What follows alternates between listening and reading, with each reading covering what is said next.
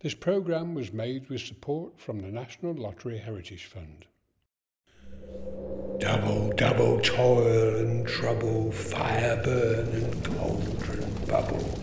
Fillet of a fenny snake in the cauldron boil and bake. I have newt and toe of frog, wool of bat and tongue of dog, Alice fork and blind worm sting, lizard's leg and howlet's wing. For a charm of powerful trouble, like a hell broth boil and bubble. On the Heritage Channel tonight, the origins of some familiar Christmas traditions, a fishy feature film, and the magic of witchcraft.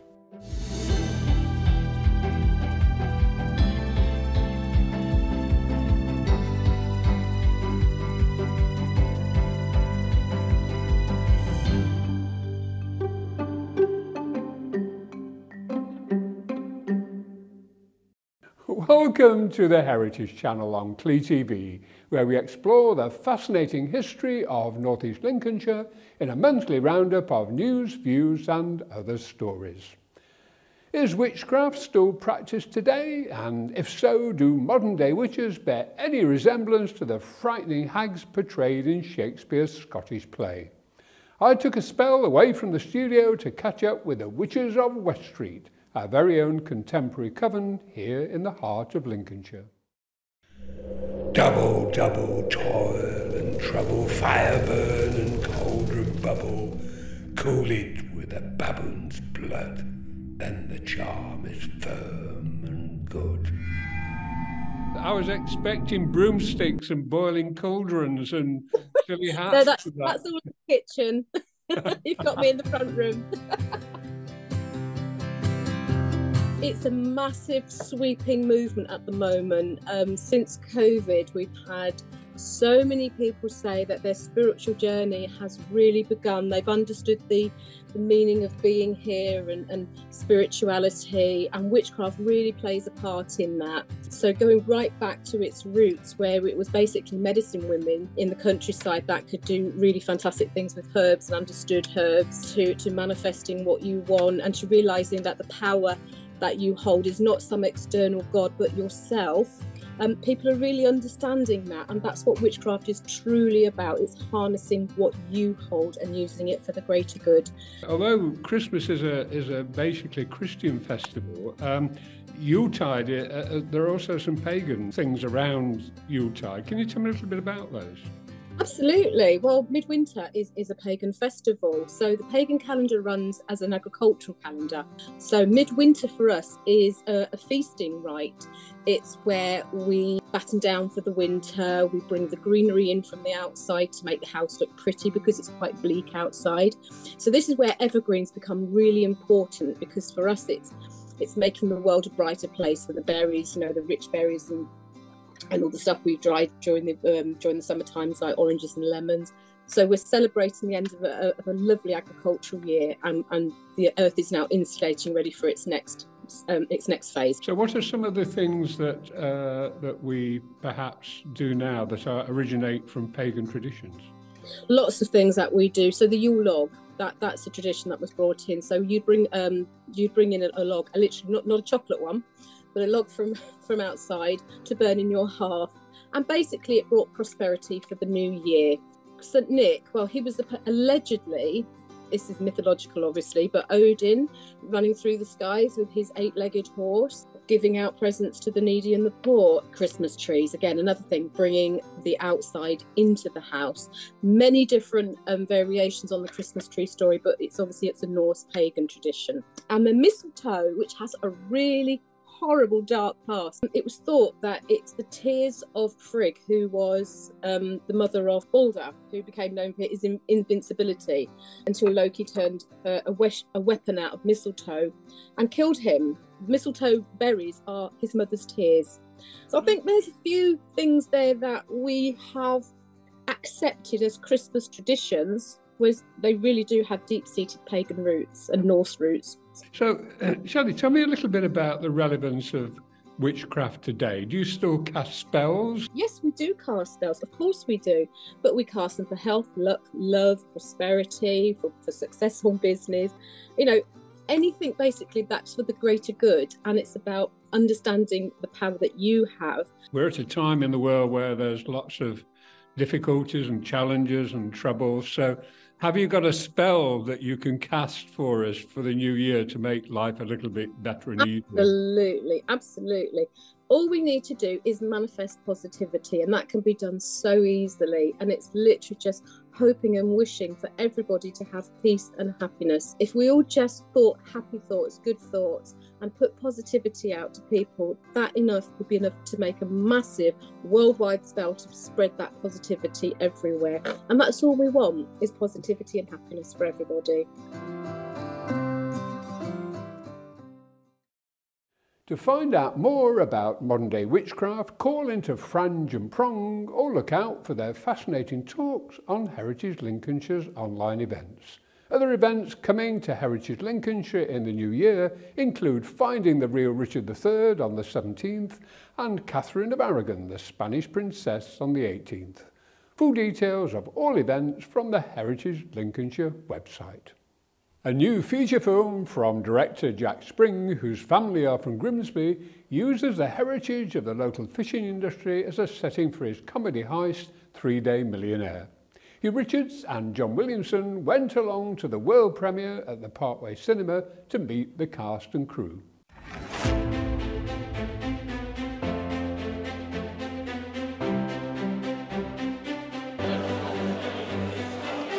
3-Day Millionaire, the tale of three fishermen who turned to crime to save their community, has turned Cleethorpes Parkway Cinema, at least for one night, into Leicester Square. The 26-year-old director made his first feature in his father's hometown, nostalgic for Grimsby's fishing past, but optimistic about its future. So it's kind of perfect timing, for a film about Grimsby shedding its old, not shedding its old identity, but not holding on to its detriment like it perhaps has been, but in converting that to celebrating it and loving it, but being very aware that them times have kind of gone, and they should be celebrated, but there's now something new, and we should grasp to that. Grimbarians will recognise every street and most pubs, but this is not documentary. It's a comedy drama. Think Guy Ritchie, Adam Bleasdale, even George Clooney. Fishermen, we are. Ocean's 4, we definitely are not. He's probably doing this with some big idea of how to save Grimsby. OK, listen up. We have to get through 3 layers of security. The stars enjoyed researching their roles, discovering their own characters and the character of a characteristic community. What happened was, as I said to Jack, it's quite important for me to get up here quite early doors and meet the local people, and that was quite important to me because, they're real characters, these guys. And to meet the trawlers, the ex-trawlers, hear the stories of what they went through, and stuff like that, it was really important for me to get into that zone kind of thing. Films about millionaires need money, but this had no studio system, just local support. Every single penny was raised in Grimsby, from individuals or corporate sponsors. So it is literally as Grimsby as it gets. It was financed here, it's written about here, it's all shot here. We engaged so much of the town, and we spent an awful lot of money, into the economy. And I don't think there'll ever be a more kind of Grimsby identity film. The fishing industry might really be dead and gone, but from the audience reaction here in Cleethorpes, Grimsby might be turning into Hollywood on the Humber. A lot of the docks area, it all looks very similar. It's got that kind of red, kind of ex-industrial, red brick kind of feel. And as a filmmaker, that's great because you want consistency in a place. And you go down the Casbah on the docks, it's like going to the Universal, it's like a pre-built film set. So it's absolutely amazing. And the people here have been great. They've welcomed us with open arms. Particularly after the previous Grimsby film, there must have been a bit of kind of hesitation that another person with a southern accent's coming up here and doing a film, and is going to kind of paint the town in slander. But hopefully we've done the complete opposite of that, and a big part of what we're doing is trying to change Grimsby's perception on a kind of national and international stage. The cast and crew clearly wouldn't mind coming back. As locations go, it's better than a backlot in California. I love Grimsby. Grimsby, I don't know, it had a bad name, and we loved it. We love the people. The people are absolutely amazing. They're so friendly, so welcoming. They couldn't do enough for us, and I don't know, we just love the place. We think it's wonderful, and we've even talked about coming back here for like maybe a little get-together or something. It's just a lovely place. Cleethorpes lovely as well, which is where we are right now. Working in the care sector is really rewarding for people who enjoy working with others and enjoy helping people. To bring a smile to somebody's face, to offer to go shopping for somebody who can't do it themselves, that's what's rewarding. It's difficult to actually describe how I feel. Proud because I'm changing not just my life but a client and the loved ones, the families around them as well. You know, your job's very rewarding to know that you've helped someone or you've saved someone's life. I think it's little things. You are making a difference, however small it is.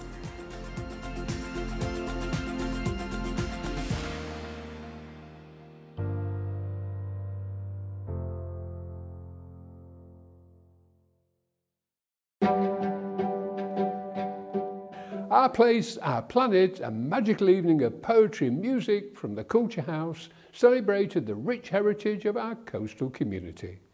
Performing under Luke Jerram's Gaia at Grimsby Minster, local poets and musicians celebrated both the beauty and fragility of our planet, how it nourishes and inspires us, and how we are in danger of destroying the very thing that sustains our existence.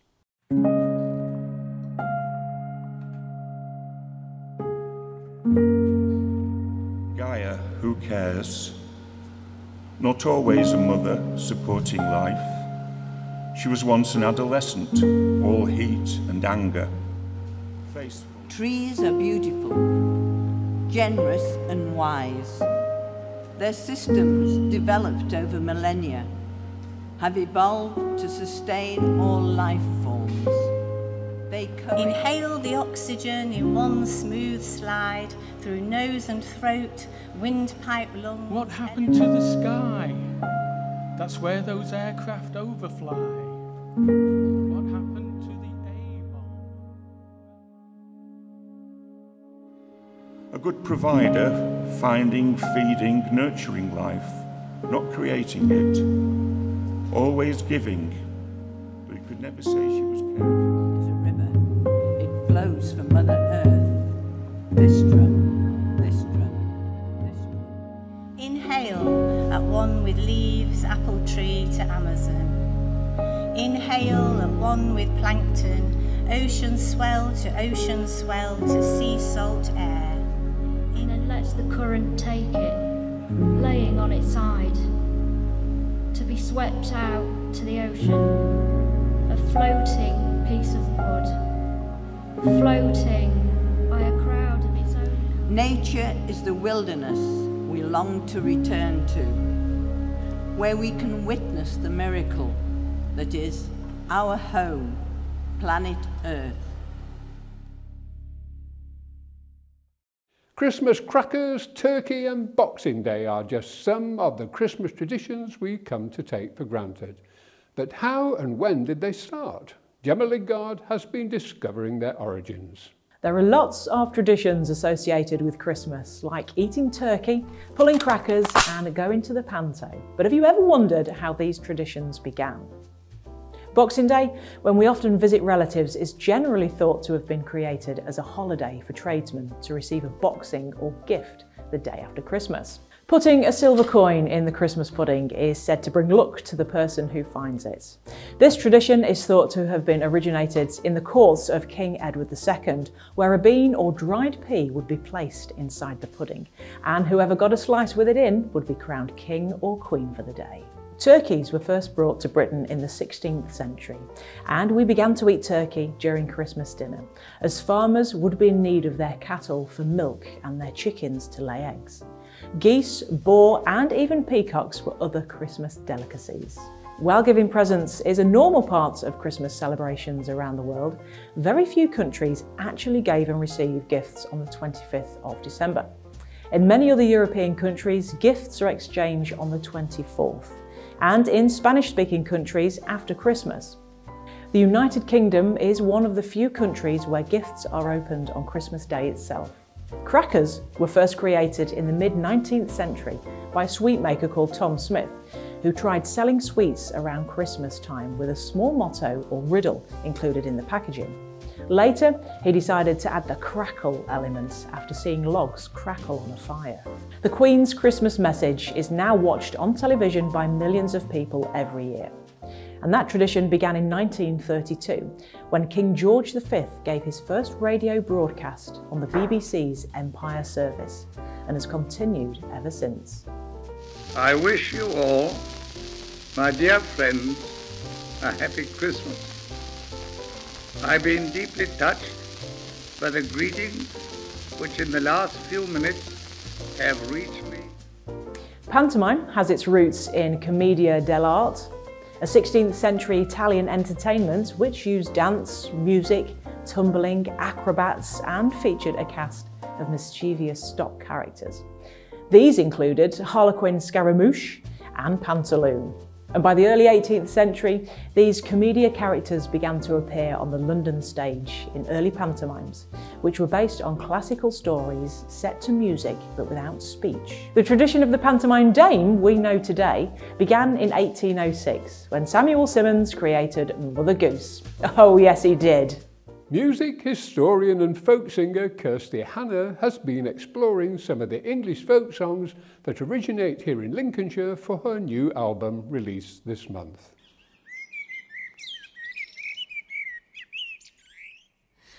Once I had a sprig of thyme, it prospered by night and by day. So it's my debut EP, it's called On the Humber Banks, and it's an EP of 4 Lincolnshire folk songs. So they're all songs that were collected by Percy Grainger in the early 1900s from Lincolnshire singers. There's a wealth of songs to choose from Lincolnshire, and it's just a very small selection of my favourites. I was standing by. So the first song is called Sprig of Thyme, and it's a song that was collected from folk singer Joseph Taylor. It's quite a well-known song, and it's one of the first Lincolnshire folk songs that I ever learnt. I've had a strange sort of relationship with it over the years. Sometimes I've really enjoyed singing it, and other times I haven't, but now it just seems to really resonate with me more than it ever has. Betsy Walton is my name.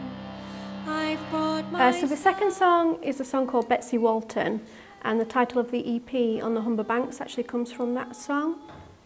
It was collected from a singer called Brian Cooper, and in the manuscript it's quite a short song, and there were parts of it that didn't quite fit for me, so I wanted to explore that further. It's a song that I'd been interested in for quite a while, and I thought there's really something here, I want to do something with this.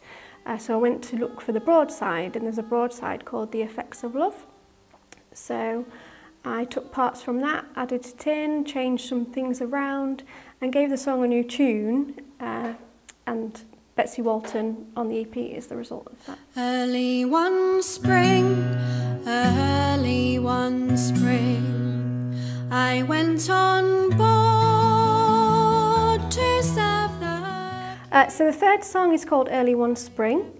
It's a jaunty little song really, it's not a very long song, but I was just quite drawn to the story. There were some extra verses for it on the manuscript, but I think how it is, it kind of leaves a bit of an untold ending, and I quite like that. I like to think what happened afterwards, you know.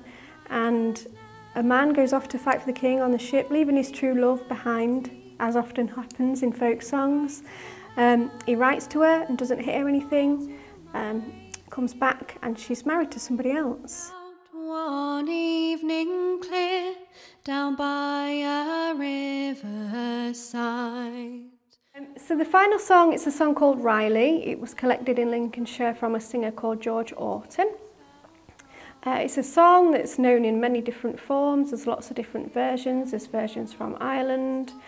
So this is a song that I learnt from the singing of George Orton. So you can listen to a lot of the Lincolnshire singers on phonograph recordings that were made by Percy Granger, and you can listen to those on the Sound Library website, so it's really nice to have those. We've got such a wealth of songs. It's a great history of folk music in Lincolnshire, and it's a history that I think, unless you're really interested in that area, folk music, folk song, it's not something that a lot of people know about. But when you start talking to people about it, they do find it really interesting. So I think it's just to sort of bring a bit more attention to that and share the history, share some of the songs, and maybe that'll inspire other people to do their own research. My mind has never been at ease. The latest in the Paint the Town Proud project, a Grimsby Creates collaboration between Creative Starts and the Culture House, was unveiled this month by the Mayor of Grimsby, Steve Besant. Part of a series of public artworks that celebrate the heritage of the town and its people, this giant mural is thought to be the largest in Lincolnshire. Alex Thompson was there to capture the event for the Heritage Channel. Well, when Sam showed me the wall, I was taken aback as to how large it was, you know. I'd never done a mural before, so it was a baptism of fire. Yeah, pretty proud of this one. The thing that I'm really proud of is Dale, really. Working with Dale Mackey. He's an artist I've always admired. To be able to work with him on something so large as this is a real honour for me. It's obviously called the Great Wall of Grimsby. It's got a bit of everything in it. I'd say it's like a feast for the eyes. It's a legacy, it is, of what we destroyed in the 60s, some of the marvellous buildings, etc. And I'm amazed, I'm amazed. Somebody rang me, I think it was my eldest son, and he comes and says, "Dad, you must come and see the mural. It's got your, some of your boxes on there, you know." When I come in, it's incredible. I cannot remember ever seeing anything like this in Grimsby. My dad passed away in August, and they said it was a memento to him. They put a picture of Dad up on the wall as well. But then a few weeks ago, they said we've had a bit of a talk and a vote. We've all decided we're going to put you on as well, if you don't mind. We've had lots of help there. We've had the Creative Start volunteers. We've had people, one or two from the public, putting painting a brick or two. The youngsters have been involved, and everybody else. Everybody feels connected then. They feel connected to the wall. Well, it must be the biggest mural in Lincolnshire, at the very least. They've been using fairly big brushes, and they've been using little fine art brushes to get the final detail they have, the finite detail, and that is incredible. The thing that's important to me is the recovery element of what we do, and engaging people in arts and culture that never would have thought that they would be involved. So that for me is really what I'm most proud of, always. The whole of the borough should be proud of the work which has been carried out by the artists. Absolutely incredible. Well, that's all from the Heritage Channel for this year. Thank you for watching. We look forward to seeing you in January for more heritage news, views and stories, including how you will benefit from a heritage building recently acquired by the local community organisation, Our Big Picture. If you're watching on Facebook, don't forget to join our group, or on YouTube, click the subscribe button below to make sure you don't miss any of our programmes. From Alex, Ellis, Gemma, Hugh, John, Kirsty and all the team at the Heritage Channel, have a wonderful Christmas, and we'll see you again in January.